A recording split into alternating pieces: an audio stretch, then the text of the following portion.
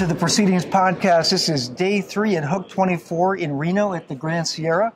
And my guest today is the Air Boss, Vice Admiral Dan Cheever, call sign Undra, which we all love. It's true. He is a career F-18 pilot. He commanded an F-18 squadron. He's a Top Gun grad and a Top Gun instructor. You commanded a Carrier Air Wing and then Carrier Strike Group 4.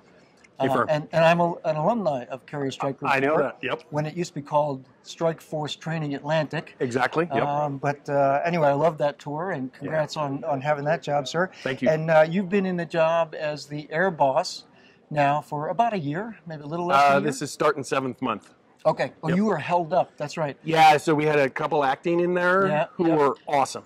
So George Wyckoff, who you know from 5th Fleet. Right, I met him last year. Completely awesome. And we interviewed last year. The Air Boss was still Admiral Weitzel. Kenny Weitzel, yeah. But then there was an interim period there with the holdup of flag and general officer. Which was actually neat because I got a chance to meet all these great industry partners and see everything for myself while I was awaiting the job. So I really got to learn a lot. Nice. It was really good, a good education for me. Okay, so in your first year as the Air Boss, all things naval aviation, what are your top maybe 3 or 4 priorities, and then talk about what's going well and where the challenges are, the friction points?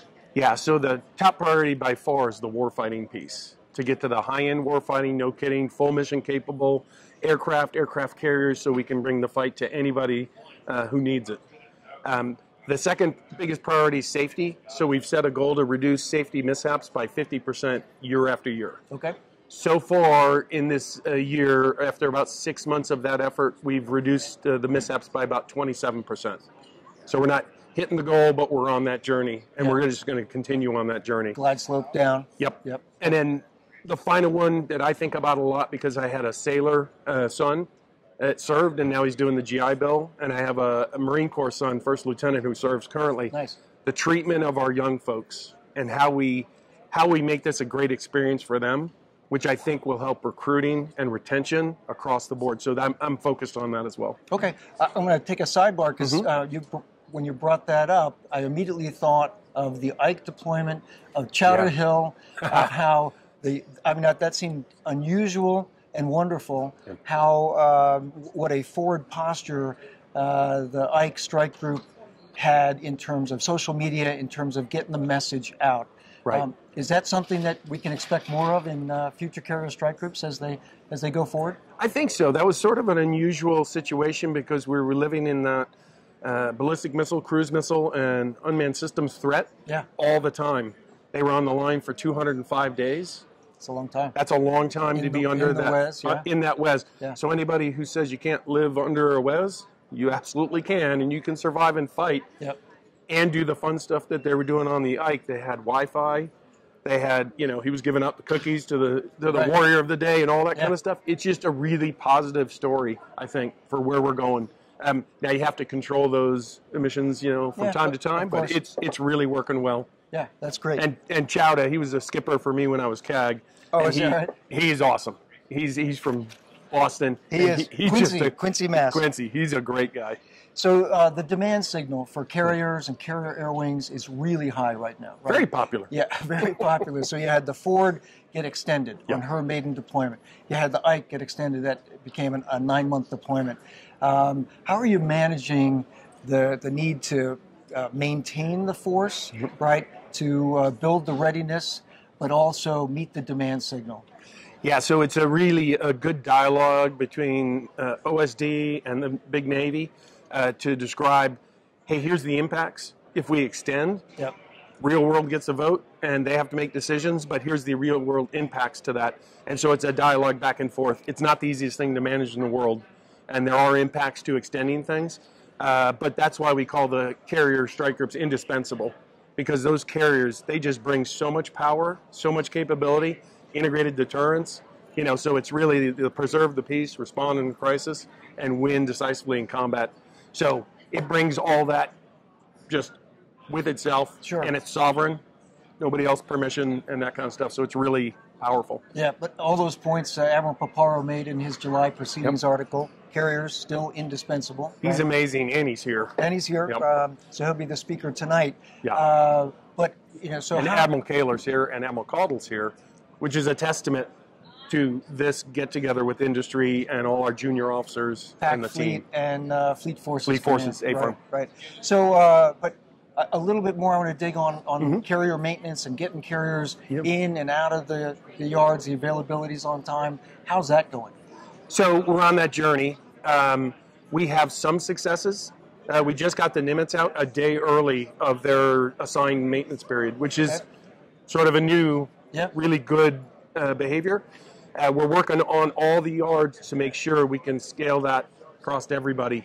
But it's a journey in different places, different touch labor, all that kind of stuff. So we're on that journey. I met with Jim Downey, NAVC, and the team to set some North Stars, is what we call them, the big goals of getting back to the, you know, how long that maintenance period should be and what does it take to get there. And so it's really good behavior. It fits into our get real, get better, perform to plan, exactly where the CNO and the rest of the leadership's taken us. Okay, so Nimitz came out of an availability a day ahead of schedule. Yep. That's better, you know? It's better. Yeah. That's good. John C's Dennis, we're working to get her out, and then the Ike's coming in. So talk for a minute about some of the lessons from the Ike Strike Group deployment. There was a debrief yesterday, a whole lot of firsts that Admiral Miguez and his team talked about. You know, a number of weapons that were used in combat first time, came off the rails, performed according to plan. They did what they were supposed to do. And I think one of the taglines that came out of that was that pulling the trigger is really good for morale. A-firm. Oh, yeah. I think the biggest takeaway from that is the junior officers on the panel that are so incredible, so impressive. And that's who we have as our leadership in the future. We're in a really good spot. Then you look at Stem Miguez as the Strike Group Admiral. You look at Starvin as the CAG. That whole leadership team, it's just impressive. And the fact that they maintain their resiliency, their morale throughout, for everybody. Fairly easy for trigger pullers and people who are like us. We're used to living in a weapons engagement envelope. But think of a young kid out of high school. They're 19 years old, and they kept their morale high as well. That's impressive to me. Yeah, so the re-enlistment rate for the crew, the airwing, everybody? Way good. up. Well, that's good news. Yeah, and they, you know, they really are a great team. And then right after them, Theodore Roosevelt Strike Group came in, picked up right where they were. And this whole time, they're innovating, learning, accelerating.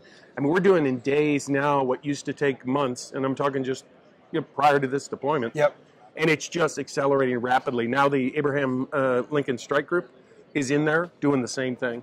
So lessons from that deployment, coming back quickly, infiltrating into the weapons schools, the training pipeline, into Carrier Strike Group 4 and 15. You know, what are some of those really high priority things that happened for Ike that immediately turned into the new evolutions in Com2X or in Test of FEP, those kinds of things? Right. So Harry S. Truman's right now going through Com2X out there. All these lessons learned are in that training period. The weapons tactics instructors have taken this and put it in each weapons school's curriculum for how they teach. Wow. And they're also teaching what we've always taught, which is you got to learn fast and you got to innovate fast and you got to learn during the combat because there's always fog and you learn every time you go to combat. So they're learning quick and it's really impressive. The last 2 years, when I talked to Admiral Weitzel, we always talked about aircraft readiness and he would mention the North Star. I think it was 370 or so up, Super Hornets. How is aircraft readiness these days? Still at 80% or roughly 80% for the Super Hornets? So it was 341 was the big North Star goal, and we're beyond that on a daily basis. So now now that we have that readiness for mission capable rates, we're really getting after full mission capable rates to make sure every system works exactly how it should. And that's the journey we're on. And that's a really good journey. We're really making progress, and I credit a lot of that, actually all of that, to Kenny, to Bullet before him, and to Chebs at Nav Air. Chebs is really helping us advance that ball fast, and it's a good partnership.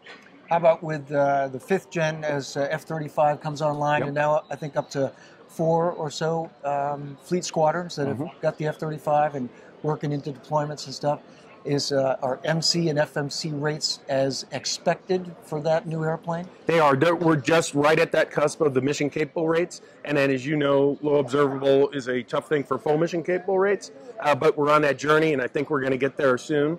And we're excited as the Lockheed Martin unwinds the F-35s that are coming to FA-18 is the next one. So those jets are starting to fly out of Texas with the new software and all that kind of stuff. Further combat capability. It really unlocks that Block 4 that you've heard about, that kind of technology. Maintaining the low observable materials when you're on the difficult environment of salt air, on the carrier, jet exhaust and all that stuff. How's that going? It's surprisingly better than we thought it might be. But all of us who've been around for a long time know that the longer you're in that sea air environment, the more you have to take care of them for the long term. So right now in the short term, we're doing great. We're looking at the long term to make sure we're grooming them and keeping them up and ready the whole time. So that's the journey, and it's a good one. And Air Force has been really willing to share all their lessons learned over the low observable journey. So we really appreciate that work. Okay. That's good. On the people side, a lot on, and this that's my favorite side, by the way. This goes on now for 5-6 years. JO pilot retention, department head, folks taking the department head jobs, lower than where you've wanted it to be and your predecessors wanted it to be. Do you see any improvements coming, and what actions are you taking to make the improvements? So I think we're going to see improvements. The bonuses and those things, we always work those. I think it's really about the experience.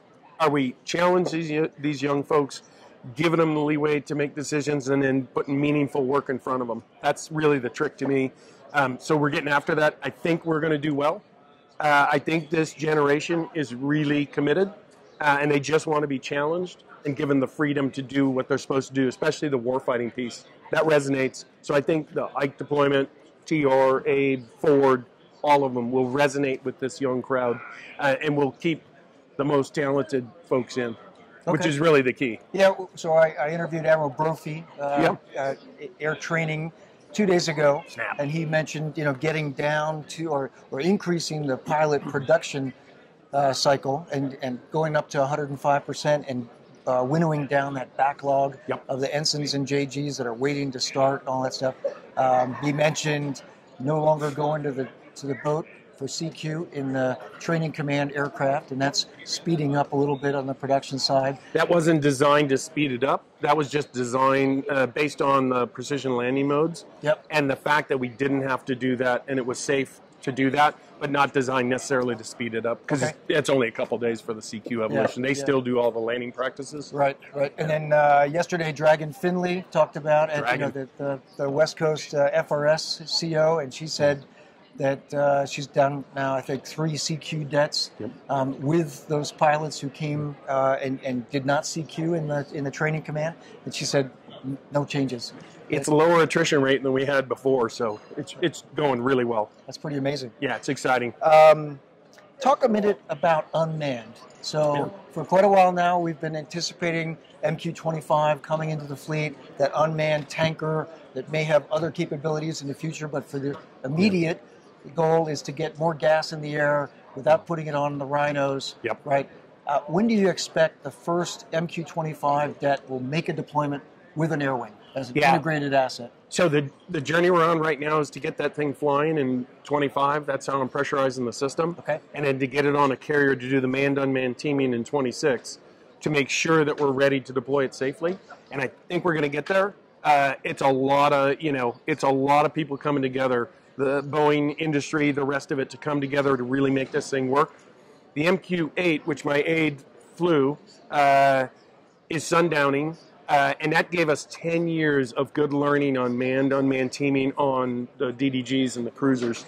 And that's really good learning. We're going to scale that learning into the MQ-25 on the big decks. And then once you get it on the big decks, then we'll be able to prove the manned-unmanned teaming on carriers, and that unlocks the future of potential CCAs and other things that you might get into.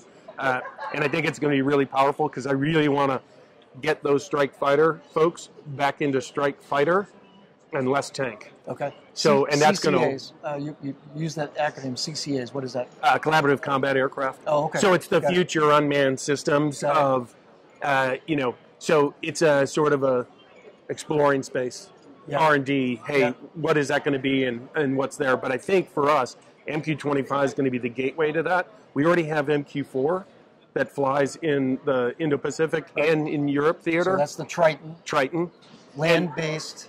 Yeah, land-based. Partnering with P-8s. Yeah, so the whole anti-submarine, surface warfare stuff that they do amazingly well. Maritime ISR, all that. Yep. It's powerful. So we've already proven the manned-unmanned teaming from the shore piece. Now it's the manned-unmanned teaming big aircraft or other aircraft on the flight deck. Okay. And we're excited to get there. I'm really excited to get the MQ-25. How many Tritons are now in the fleet, and how many more do you expect to deliver in the next year or two? Yeah, so we're in the got like 4 out there and 3 out there, and we're increasing that. Okay. And then we'll just keep increasing it as we go, and we'll stand up more orbits and that kind of stuff. So it's pretty exciting. That learning, I've actually flown out there and seen it in Italy.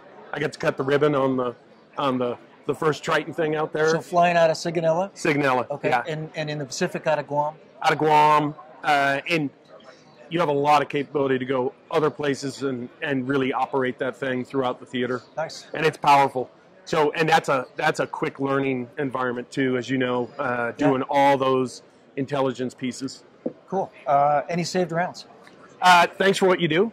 It's great to be here at Hook this year. The key to Hook is that the junior officers come here, get with industry, and tell them what do they like, what do they not like, and sometimes without even an extra contract or anything, the engineers who are here and the folks that represent industry can fix things for the junior officer. Nice. That in a bureaucracy might take a lot longer, and it's really good behavior. Of course, we bring in our heroes. So Royce Williams is here. Yeah. He's the guy that kept the secret for 50 years. Met him last night. Oh, amazing. Right. Yeah, so we bring in all those heroes, and then we recognize the entire Naval Aviation team, supporters, families, a lot of families here. Yep. And it's just an exciting event. And this is the first year at the Grand Sierra Resort, which is really exciting. Great venue and great partnership. Well, Naval Institute loves to be here. It's good to do a couple of episodes of the podcast, in person. Yeah. Can I mention one more? Absolutely. So at the National Naval Aviation Museum, there's a new exhibit. It's the Top Gun exhibit, and it's a real powerful exhibit for what Top Gun's done since 1969 to advance us. And it really represents all our warfighting centers and weapons tactics instructors to do what they do. Nice. I'll have to get down there. It's awesome. I haven't been to the Naval Aviation Museum in years. I've got to get down to Pensacola and check that one out. It's good. Sterls is running it down there, and it's really awesome. Good. Just like the Midway and the rest. Yeah, it's good. Well, my guest has been Vice Admiral Dan Cheever. Dan Cheever. The Air Boss, the Commander of Naval Air Forces and Commander Naval Air Forces Pacific. Yep. Sir, thanks for taking the time today to stop by our booth and talk to our listeners and viewers, and look forward to seeing you again soon. Thanks very much. Good to see you again. All right. That wraps up our last episode from Hook 24. And until next episode, remember, victory begins at the Naval Institute.